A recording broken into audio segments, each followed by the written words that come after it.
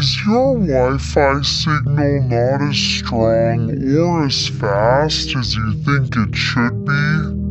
We can help. In this video, we'll cover some things that could impact your Wi-Fi. First, make sure your modem is placed in the right spot.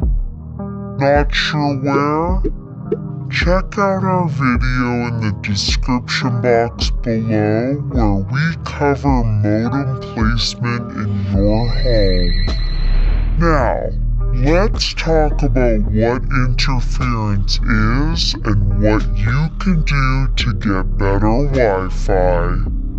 Have you ever gone into a parking garage or basement and had little to no cell service?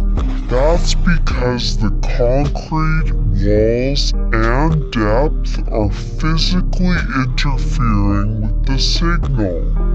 Wi-Fi signals can be impacted the same way, since it's just a type of radio signal that carries data between your modem out to your devices and back.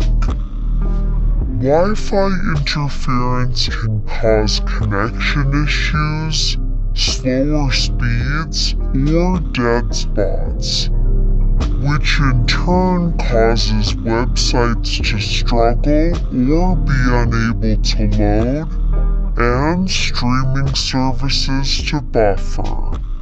All sorts of things cause this kind of interference, and the denser the material, the more it will impact your Wi-Fi signal.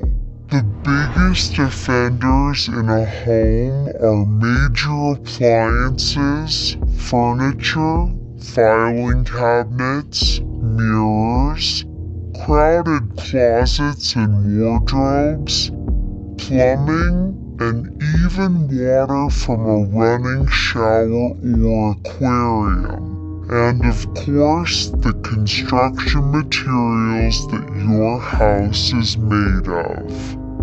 Every home is different, and depending on your home and placement of your modem, it is possible that you may need Fiber Plus pods to remedy Wi-Fi dead spots. Wireless congestion. A common type of interference is wireless congestion. This is often seen when there are multiple surrounding wireless networks from neighbors, and includes wireless devices like baby monitors and cordless phones. Consider hardwiring your devices, like computers or laptops, for a faster connection by using an Ethernet cable. Electromagnetic interference.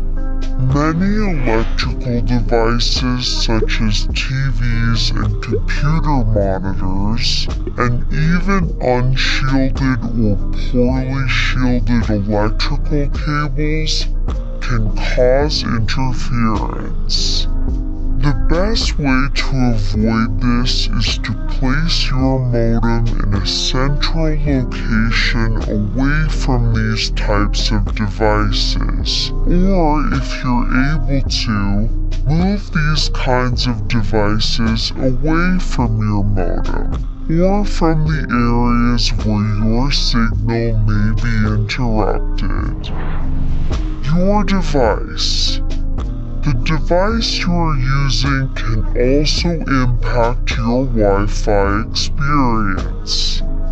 The age of your phone, tablet, or computer, and the type of network card it contains matter.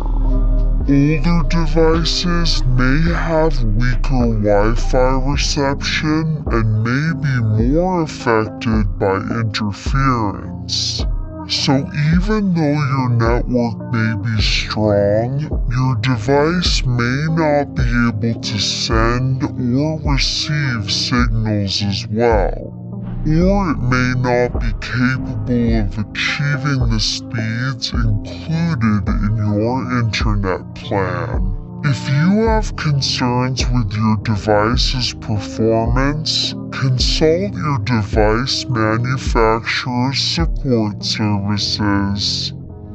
Now you're more prepared to avoid the common causes of wireless interference, so you can get the strongest Wi-Fi signal and the best experience possible.